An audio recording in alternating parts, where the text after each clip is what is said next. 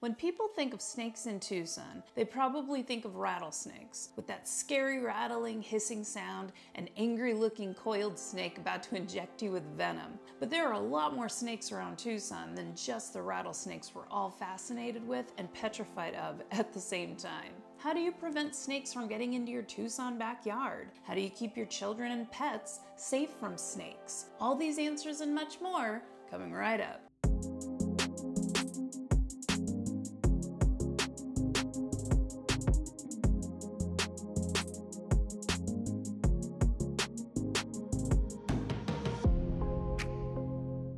Hey everyone, it's Kimberly, your go-to real estate agent in Tucson, Arizona, and today we are talking about Tucson snakes, how to identify them, and what you need to know about them. As always, if you like what you hear or have something to add to this video, please like and subscribe and comment below, and check out the other videos about Tucson on this channel. I'd love to help you buy or sell a Tucson home, so reach out to me when you're ready to get into Tucson real estate. All my contact information is in the description below each video on this channel, and today I have to give a huge shout out to our buddies over at Rattlesnake Solutions. These guys gave us the footage we are using in this video today, and they are an awesome snake removal service here in Tucson and in Phoenix. So if you have snake questions or needs, reach out to Rattlesnake Solutions and they will help you out. They've also got a really cool YouTube channel, and I'll be putting all their contact info in the description below this video. Check out their channel after this one. So guys, let's dive in and talk about some of these cool Tucson snakes, how to recognize them, and what you need to know about each of them.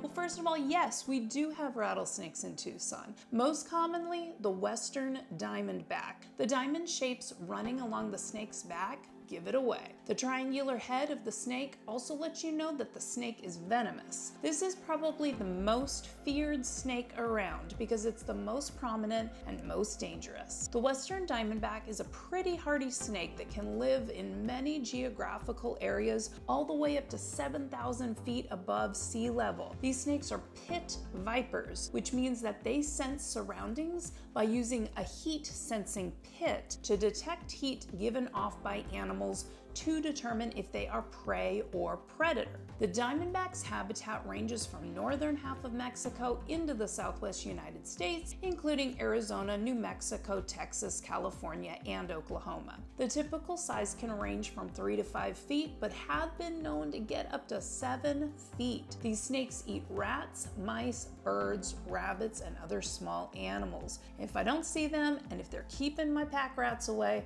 that's a plus in my book. Pack rats are such a nuisance, and we can help justify rattlesnakes as somewhat of a guardian. These snakes usually hunt at night, which is why we don't see them very often or see them more frequently. They are most active during the warmer months of the year around monsoon season, but this doesn't mean we shouldn't worry in the winter. During warm winter days, they can still be seen. Most people are deathly afraid of rattlesnakes, and you really should be a little bit cautious around them at the very least. Most animals have an intrinsic evolutionary fear of snakes. The sound of the rattle alone can trigger primal fear in most of us. Luckily, most of the time, the snake wants to be left alone and will do what they can to avoid humans. If they feel threatened, they will coil and prepare themselves for protection while assuming a striking stance, if you will. If you encounter a rattlesnake, it's best to keep your distance and alert others. Don't throw anything at it or try to mess with the snake. If it's in your yard, you may call 911 or a snake removal service promptly to have the snake removed. In our area of town, the fire department usually will come and take care of the snake for you.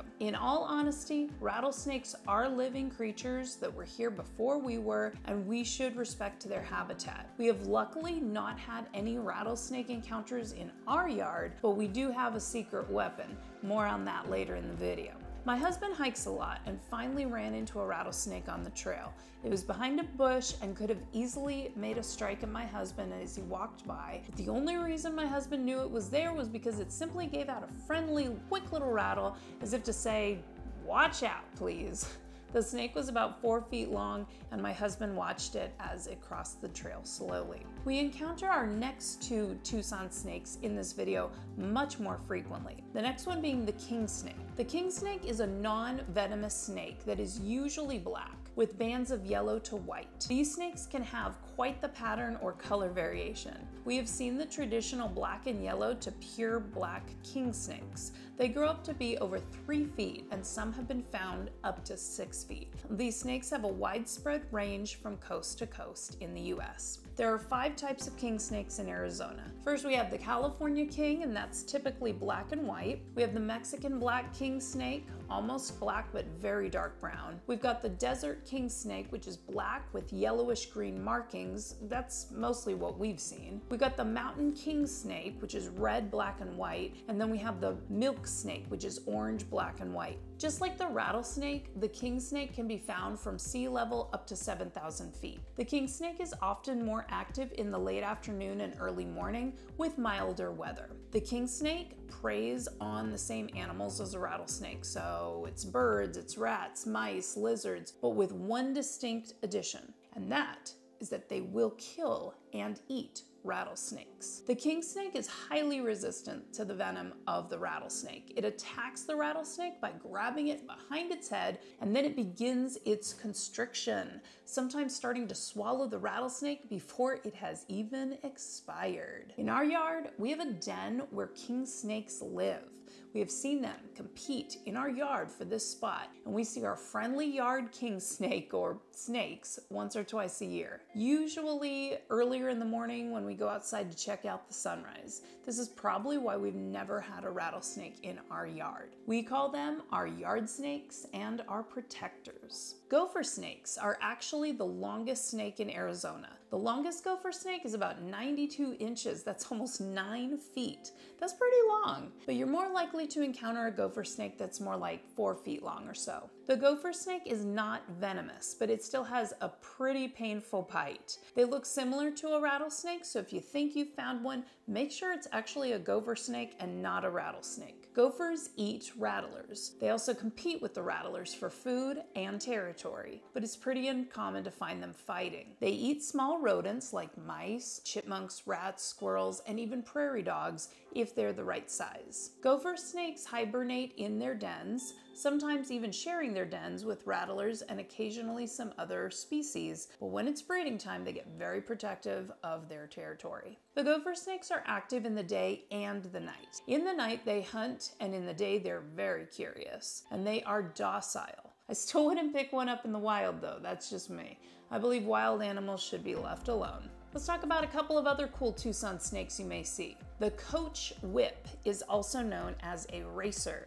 They are long, slender snakes that are very fast and like to hide in trees and brush. I've never seen one, but my husband has seen only one in the many years that we've lived here. Coach whips do eat rattlesnakes and can grow up to 8 feet long and usually are black or brown. A similar looking snake is the Sonoran whip snake. It's another long and slender snake that can grow up to 5 feet long. Relatively harmless, but do not try to handle it since this snake is prone to biting. We know one person who's been bitten by one of these snakes in their home garden. So how do you keep your family safe from snakes, whether we're talking about your 2-legged children or your 4-legged children? Well, a backyard with a big brick wall around it will be better than a fence, but snakes can still get in through cracks or holes under the brick. Many people put chicken wire around the bottoms of their fences or walls or gates because bigger snakes usually have a harder time slithering through that. But the very best thing you can do is teach your family members about snakes and to stay away when they see one and to tell an adult. Then the adult can decide what to do. Snakes tend to like to hide under bushes or big rocks, so if you have a yard with a lot of plants and places for snakes to hide, they'll be more likely to be in your yard without you even knowing it, as opposed to yards with low or no maintenance. A snake crawling around an empty backyard or front yard would be much easier to see than a yard with a bunch of bushes and places for snakes to hide. In our family, we have those snakes that live in the backyard, but they don't hurt anyone and they eat pack rats and rattlesnakes, so we're fine with them being there. Our children aren't babies or toddlers anymore, so we're not worried about them messing with the snakes. They know what to do and they know to stay away from snakes. But dogs, on the other hand, are often very curious.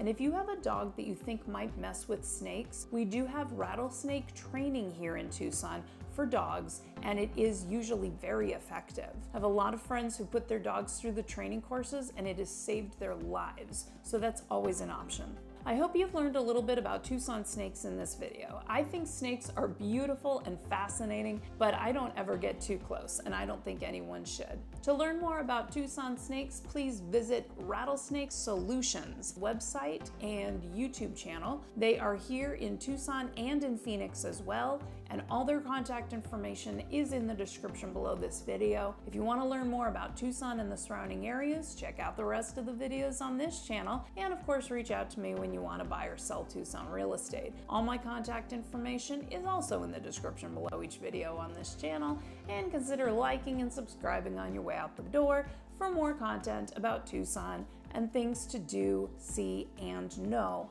about this place. Thanks for hanging out with me today, and I'll see you in the next Tucson video.